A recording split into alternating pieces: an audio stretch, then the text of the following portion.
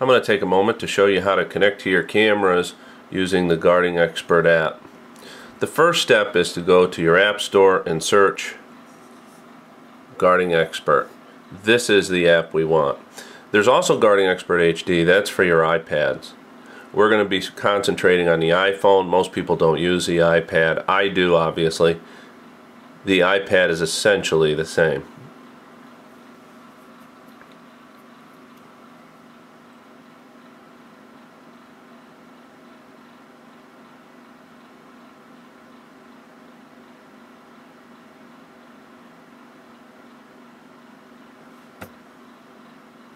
Tap open.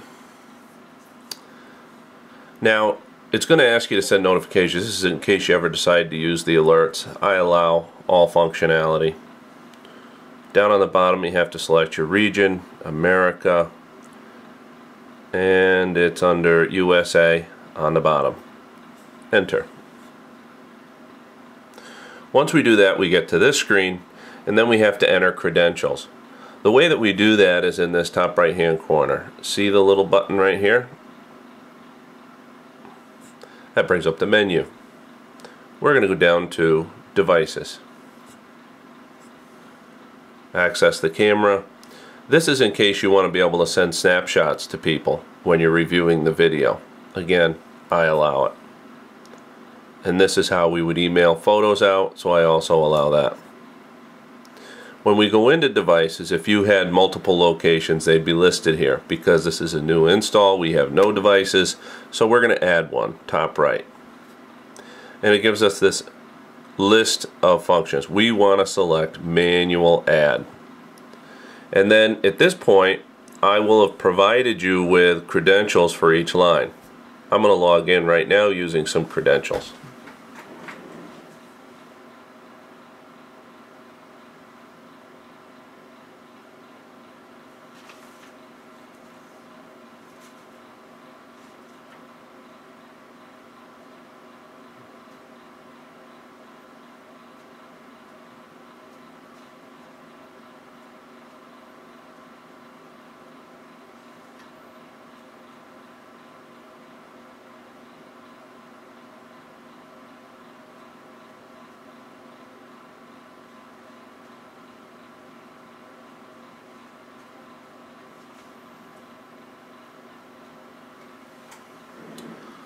Once you've entered your information and you have it all in there, in the top right you have a Save button.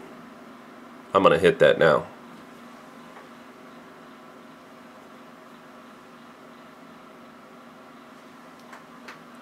When you have the correct credentials in and you've hit the Save button, you'll notice on the bottom it says Start Live View.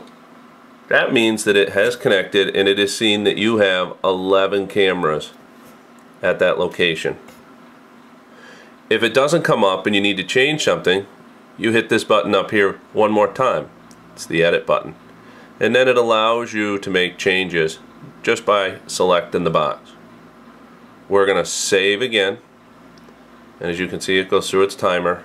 It says password security is weak, but it does say Start Live View down here, camera number 11. So we're going to hit Start Live View.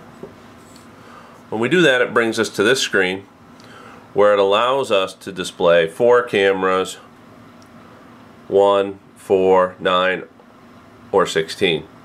It also gives us some icons across the bottom. The functionality of the icons is related to where the yellow box is. There's a yellow box around this screen. Watch, it'll move. Now the yellow box just moved over here. We can tap twice to go full screen. And then we can also change the resolution. We change the resolution right down here. By doing that, it allows us to pick. We'll go to clear. And then the camera reloads at high definition, whereas it was originally set at low definition. Once we're in here, we have 2 different viewing schemes. We can look at it this way, or we can look at it this way. When we look at it this way, we get additional features. Notice across the bottom, we've got more things we can do. tap once to bring that menu back. We're going to log out of our ability to change the resolution, and we're going to log into digital zoom. When we log into digital zoom, it allows us to interrogate more information on the photo. When you're in digital zoom, you can do nothing else. So once you've done enough of that, we hit the plus sign, and now we're no longer in that digital zoom. And we can tap twice to make that photo go away and bring up 4. We can also swipe and load 4 other images. The other thing we can do is we can pick a different camera grid. Let's go to 9. And as you can imagine, the more cameras, the more bandwidth, the slower the app will respond.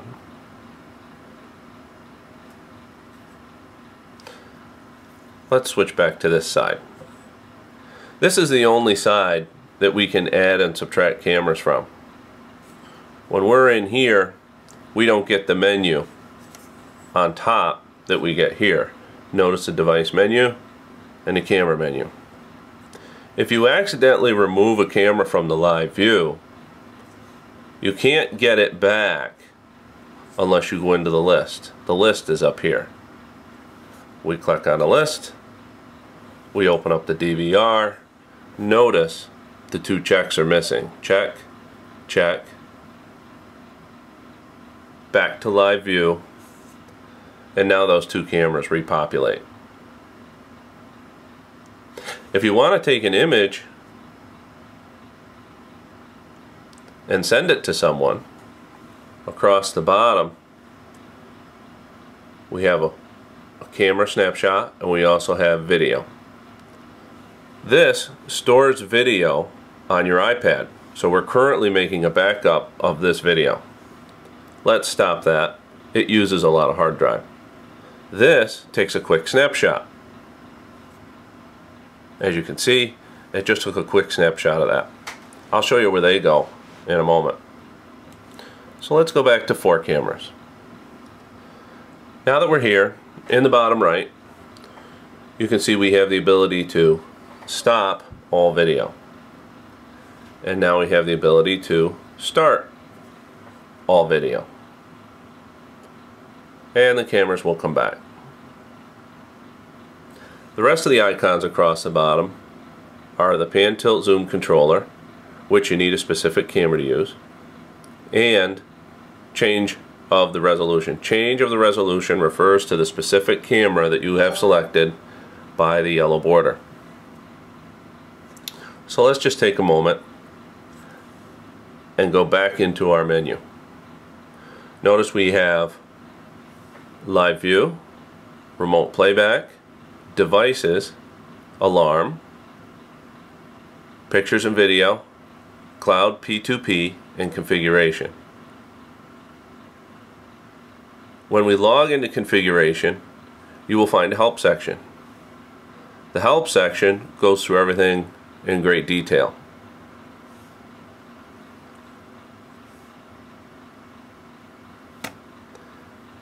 The cloud P2P is not used in this app for our purposes. Picture and video is where we stored the 2 items that we grabbed earlier in this video. We can select it, and then we can email it out. Or we can delete it. Now let's take a look at playback. When we go into playback, we have to select cameras. Here's our list of cameras. Here's our from date and our to date.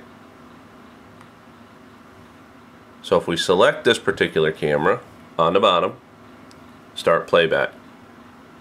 And now we're looking at this camera, and across the bottom you can see the recorded times that are here. You can drag and drop to a different time, and it will populate.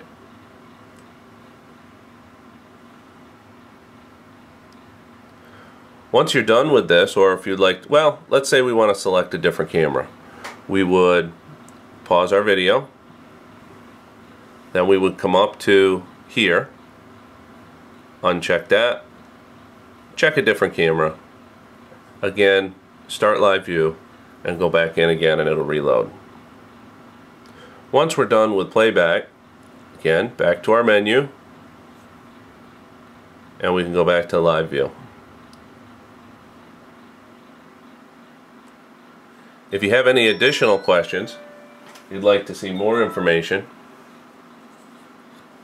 again, configuration, help. Thank you.